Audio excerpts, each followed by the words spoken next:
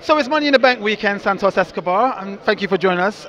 You are in the Money in the Bank. How are you feeling going into this match? Are you quite confident that you might become the victor? Yes, I'm confident, I'm energized, I'm motivated, I'm happy, I'm ready. And you look great. Thank you You so look much. great. I try. London is a city that I love, that I adore, that I respect. London audiences are educated audiences. Absolutely. The reason why I'm saying this is because you don't just march into London and expect people to cheer for you. Accustomed to the West End productions, accustomed to the good shows, London audiences will cheer and applaud who they deem Absolutely. earned that honor. Absolutely. City of queens and kings, a royal. You feel that royal air everywhere you walk.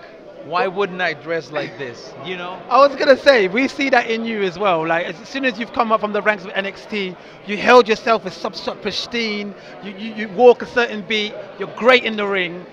So we're rooting for you. You don't be surprised if you hear some chants tomorrow. That's all I'm saying. That's Don't what be I'm surprised. expecting. Yeah. But again, I'm willing to go out there and earn that respect and earn that applause. Right. Right. And to your point, you are who you represent. Yeah. Yeah. So every single time I go out there, I know people is thinking of where I come from, my legacy, my culture, my country. Yeah.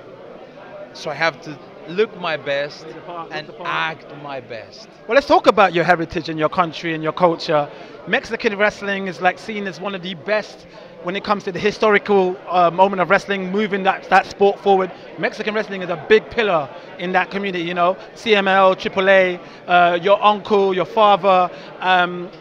You know, we had a great moment where WWE sent a love letter to Puerto Rico. When are we going to see that for Mexico? Because I feel Mexico is a huge, big part of what we all love as wrestling. Hopefully Triple H will Yeah. see this interview. And I mean, the LWO evolved into a movement.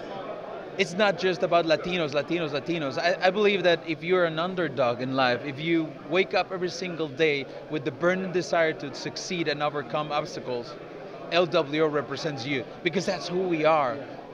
Natural born underdogs, overachievers, you know, achieve everything in life, earn every step of the way. That's what LWO is, and how crazy and wild it is that we have London World Order shirts. Yes. What does that have to do with Latino? Well, everything. Because we have this grit, this will, this determination, this never-ending fire and desire to be someone at whatever it is that we do. And that touches people's minds and hearts. People identify themselves with that. If we can put a smile on people's faces, fine.